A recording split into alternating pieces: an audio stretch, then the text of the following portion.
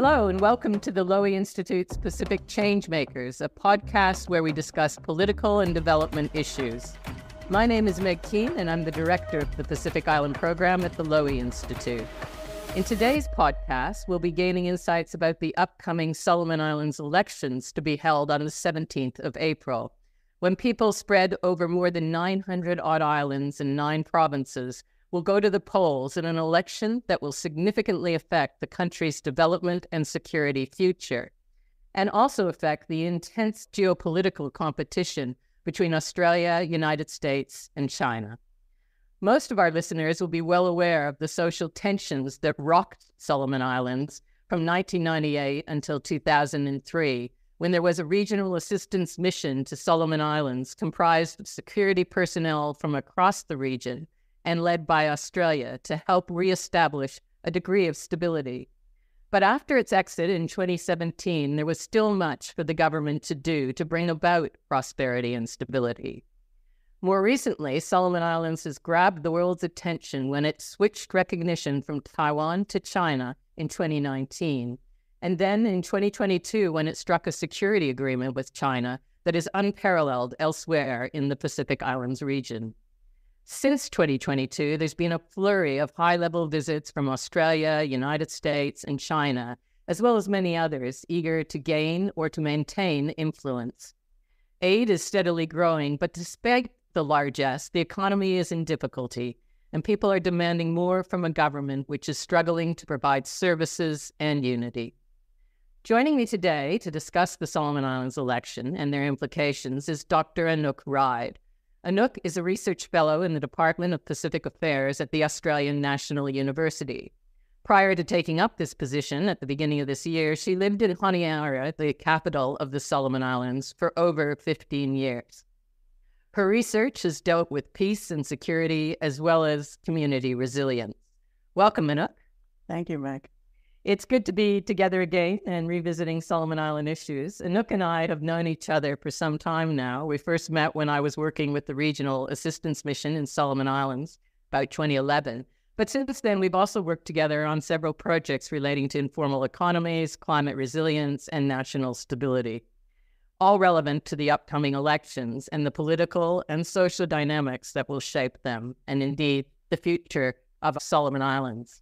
So, Anouk, I'd just like to begin thinking about these upcoming elections that are on the 17th of April, so hardly 2 weeks away, and the future leadership of the country and how this election may significantly affect geopolitical relations, but also the economy and governance and peace in the country. So can we start with some of your reflections on why these elections are significant and what is at stake domestically, but also strategically?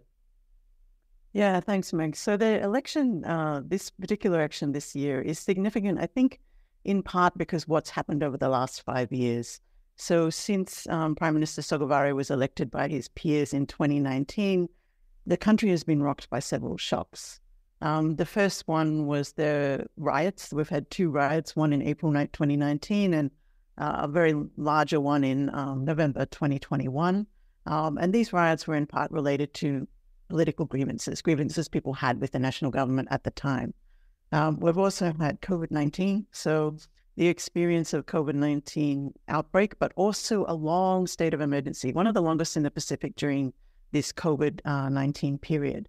During the state of emergency, power was incredibly centralized in the Prime Minister's office. And for example, people who were engaged in informal marketing around town had to suspend some of their marketing activities. There was widespread economic consequences of some of the state of emergency measures. So we've had riots, we've had state of emergency, COVID-19, and of course, the famous switch from bilateral relations, switch from Taiwan to China, and all the controversies that developed around that, including quite a large dispute between Malacca province, the most populous province, and the national government over the direction the country was taking with the switch to China.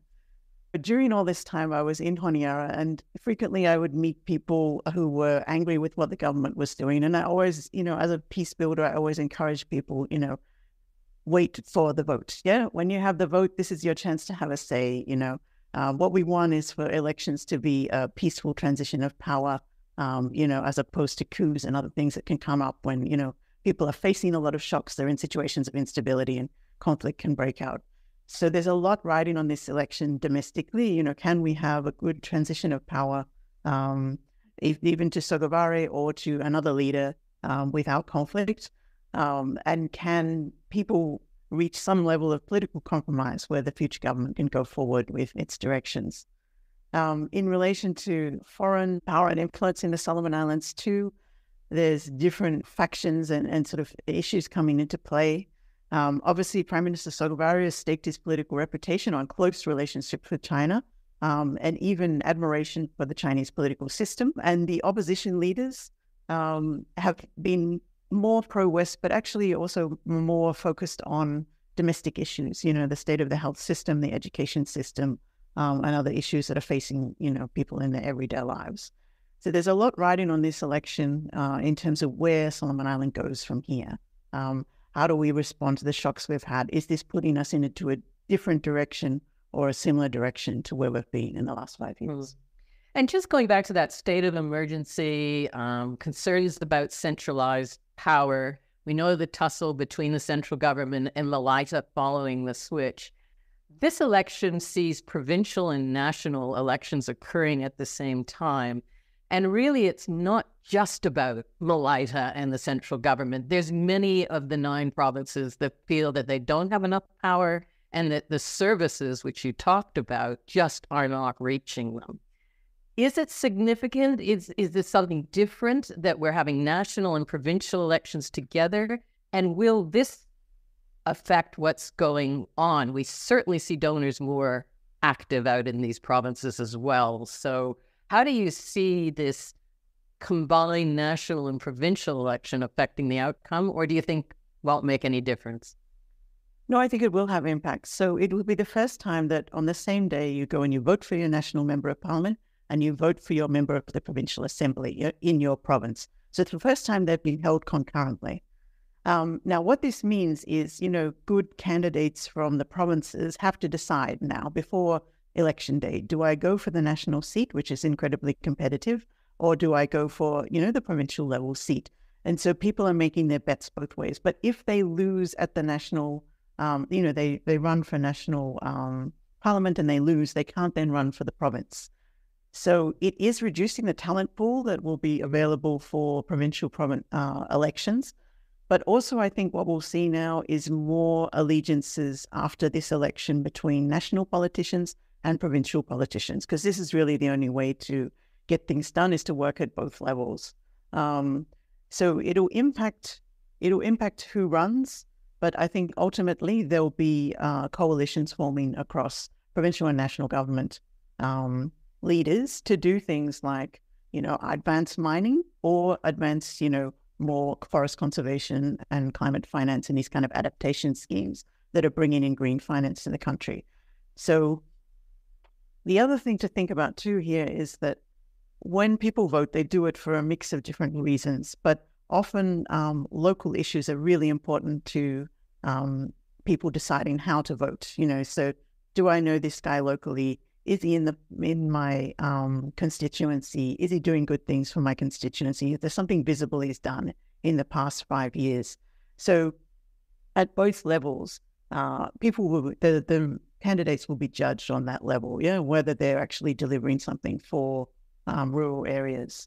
The other thing that's happened that it will impact the vote too is they've tried to, with the new election system, to control out-of-constituency voting. So what's happened in the past is, wealthy MPs, they gather a bunch of people from one constituency, take it to another constituency, get them to register and vote there, and this can really sway the vote in significant ways.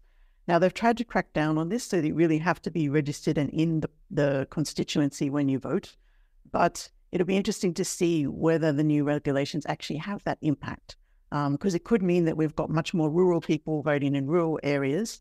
But at the same time, maybe the absence of, the more educated, people from that constituency who are based in town not having a say in their local areas.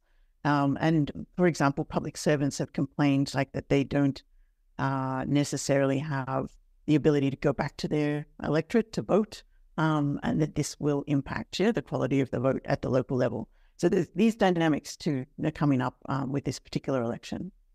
The other two elements that are weighing in that have been raised by opposition leader Peter Kenilorea is that there is a large number of youth that will be voting for the first time, and they are hit the hardest by these very difficult economic times and the lack of work opportunities.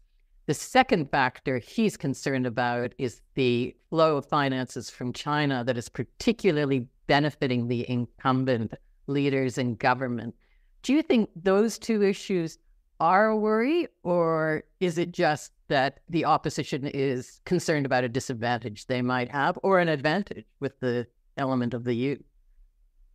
Yeah, well, okay. So the current members of parliament who are part of Sogavare's political coalition do have an advantage in that for the first time in 2021, discretionary funding in the constituency development funds were only given to members of the political coalition. First time ever. We've always had discretionary funding going to members of parliament, but for the first time, 2021, that discretionary funding, part of it only went to members of the political coalition. So they have had more money at their disposal to spend in their electorates, over the last few years. Okay, now whether that helps them win the vote again is an open question, because at the same time, one thing that I was often hearing in Honiara and around the provinces was take the money, take any money that people offer you. Typically, there's what they call Devil's Night, where just before the vote, unscrupulous MPs will actually give out physical cash to people saying, okay, come vote for me tomorrow. Here's your $200. So this Devil's Night behavior has been a theme in elections since the tensions.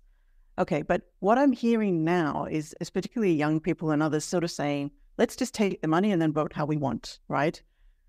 Now, whether you can do that, whether you can take money and vote how you want, depends on whether you trust the electoral system. And this is where the Solomon Islands Electoral Commission will be under a lot of pressure to really prove that they are trustworthy. Because particularly in rural areas, you will meet people who say, oh, my member of parliament has the list of people who voted for him and I'm not on the list. So that's why I don't get any of this particular scheme. So switching that round to sort of having people trust that when they vote, it's confidential and they can vote, according to their own beliefs and ideologies is a big thing to consider as we see how this election plays out as well. But I think as we move forward with all of these shocks and all of these hardships in Solomon Islands, people will think more strategically, and we may see more of like the money actually not translating to how you vote. Mm-hmm. We've also seen there's opposition political parties in pretty much all of the electorates now campaigning, and often more than one sort of opposition party with, a reasonably well-known candidate campaigning. So the opposition is getting more organized, although it's still fractured. And our party, which is, sort of Sogavare's party, is also getting more organized and is in more electorates than we've seen in the past. So intense competition, money will probably flow. Whether the money will actually deliver the vote, whether people actually see that there has been some translation of discretionary funding into real benefits in their constituencies, in their villages and towns where they live, this is the big question that we have to see. And let's go to how the Prime Minister gets selected in Solomon Islands, because everybody votes. You get your 50 MPs. They all go behind closed doors and they decide who the Prime Minister is. It's not just that a political party has the most votes and that you know who the Prime Minister is going to be. And this is this Devil's Night that you were talking about. So I'm interested because, of course, in the media, it's all about, will Sogavare get back in? And if he gets back in, this would be a first, that a sitting Prime Minister in Solomon Islands gets a second term. Never happened before. It would also be the first that someone gets 5 turns at being the Prime Minister. So I'm interested in your thoughts of that, or whether Melanesian politics will kick in and it'll decide it's time for someone else to have a go, and we might see a different Prime Minister when that Devil's Night wheeling and dealing starts to happen. So it's pretty hard doing crystal ball gazing, but What's your thinking going into the election? And I guess really importantly, does it matter whether it's Sogavare or someone else? Or is it just a changing of the guards at the top, but the system stays the same? Yeah, well, what we can expect to see is, different camps, probably an opposition camp and a pro-Sogavare sort of out-party camp, forming at the hotels in Honiara and trying to attract, MPs to either side. Now, typically, this also happens with sort of behind-the-scenes people from, the major foreign industries, mining, logging, retail, and tourism, also playing a role. And there's always speculation about money changing hands to join over to make a majority, and also, of course, ministerial posts being offered, to make people join over to their majority. Now, whether Sogavare gets in, it's really an open question. We have to see first, okay, who has the majority of MPs? So, and it can be quite small MPs. So there's 50 members of parliament. So to get a majority, you only need 26, at the minimum. So who gets the majority? And then how they coalesce around a particular prime minister. So a lot of former prime ministers are running and may get their seats back in this election too. So whether some of these former prime ministers, think it's their time to have another turn, might be an issue there. And also whether the backers, whether financial backers will back against Sogavare or another candidate for in either the opposition camp or the current political coalition camp is an open question. But one of the things to watch for in terms of conflict is if people have the perception that who is prime minister is driven by foreign money, rather than by, the MPs really acting on their own beliefs and consciences, this can lead to riots. And we saw this most prominently in 2006, So the announcement of prime minister itself might be quite controversial, depending on the narratives that are circulating around town at the time. So we just hope that the vote will be relatively clear. There won't be narratives of foreign interference or foreign money flying around, so that the next prime minister has, a good mandate on which to govern. And I think you've just hit on a key point, because first we will get an election of a prime minister. And it seems to me it's going to be quite divisive, because there's going to be winners and losers in terms of who people wanted to get up. Could affect the recognition of China, could affect the security agreement with China. And you mentioned 2006, when you had 2 days of riots, millions of dollars worth of damage, when it was seen that the election was a bit rigged. So I'm interested in your thoughts about security. We know Australia is in there with about 500 security personnel, police and defense. We know that Fiji is sending security. Papua New Guinea probably is going to be sending security. New Zealand will be sending security. There's a lot of security sloshing around town, out in the provinces, hoping that if anything goes wrong, the calm can be brought very quickly. But what's your thinking of this? Are we likely to see conflict and riots? Well, I think the important thing to keep in mind is there's several flashpoints where conflict could arise. Okay, one is voting day, but I think that's unlikely. The second one is the announcement of the prime minister. Now, if the prime minister wins on a small majority, there may be several court cases to challenge the electoral results. And if those court cases attract large crowds and are sort of seen to be deciding perhaps the direction of the government, then these could be very controversial as well. Plus, if there's rumors going around that maybe, the Electoral Commission isn't doing its job, or there's been some sort of foreign interference in the election, all of these things could, lead to crowds of people developing up and potential sort of conflict or even riots breaking out. So we have at least 6 months of probably uncertainty before the court cases, take their route and we have like a cemented government in place. But the key thing to look for, and as you know, I've written about this for the Australian Pacific Security College and several different outlets, the key thing to look for with riots is what are the narratives that are circulating around. So if we have narratives circulating around about foreign interference, foreign money, about the election results being rigged in some way, then, and these rumors also linked to large groups of people who are loyal to a particular MP, then we can expect potential conflict breaking out. And the foreign forces that are there then have a really difficult role because they want to be seen as trustworthy. They want to be seen as independent.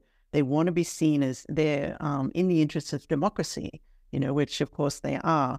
But they also may be subject to, allegations of this and that, as events play out. So it's going to be a tricky time for Solomon Islands foreign friends who are there to help with security, to do what they can to ensure that people trust the vote and people trust, what RSIPF are doing, around the vote, around the court cases and around the election of the Prime Minister. And the other is sort of in the mix, which I didn't mention with all these security forces, is of course the Chinese also have security there. And there is an issue of, if a crisis happens, how well could all these forces work together? Is there also concerns about the changing face or possible changing face of security? Yeah, I think there is. And I think these concerns relate to whether democracy survives in Solomon Islands. Solomon Islands is a relatively young country. Democracy is always, been sort of shaken by different conflicts and different issues that have come up. And it's always been seen also, particularly the Western parliamentary system that they have is something that was inherited from the British. It wasn't something sort of actively chosen. So the debates around federalism and giving more power to the provinces to govern, relate back to this initial problem we have of, a very centralized system of power based on parliament that maybe doesn't fit the diversity of, the country and the different issues that the different provinces have. So can we have this vote and restore people's trust in democracy as a way of resolving some of the conflicts, some of the issues that are really hot in the political space right now, is a big question. And I think, there have been some comments recently from some saying that, pointing to some of the things that they believe is wrong about democracy. So some of the political leaders are more or less actively saying, we need to have a different system of government. So whether democracy itself survives, this vote and also the years after it is another question, and I hope it does. But there's a lot at play when you consider the political polarization that's happened, the centralization of power that's happened, the role of foreign industries in actually creating powerful political coalitions in Solomon Islands. And then, of course, 7 out of 10 Solomon Islanders are youth. Mm-hmm. And, what are their expectations for how the country is governed? Will they sway towards, one or the other vision of how the country should be governed is a big question. So there's a lot of issues in play, both for this election and for the next government. Well, Anouk, I think that's a good place to wrap up in just highlighting what a critical time it is for Solomon Islands. And that while there are a lot of geopolitical issues and jostling going on, there's a lot internally that is gonna affect these elections. And ultimately, the devil's night, the MPs getting together are the ones that's going to make a critical decision. And then that will be sort of the second vote of the people on how they respond to that new leadership. So I think we're in for some pretty interesting times. And I like the point you're making that just when the election day is over, mid-April doesn't mean the process is over, and there's still a lot to watch out for. So thank you, True, for your time and your insights. We might come back to after the election when it's settled a little bit. I'd also like to thank our listeners for joining us for this episode of the Pacific Changemakers. Certainly, if you've enjoyed this podcast, please recommend it to others, but also have a listen to some of the other podcasts, including with the Solomon Islands opposition leader that we've done in the past. I'd also like to thank our podcast producer, Josh Gotting, for his assistance, and hope we see you soon and you join us for the next episode. Thank you from the Pacific Changemakers.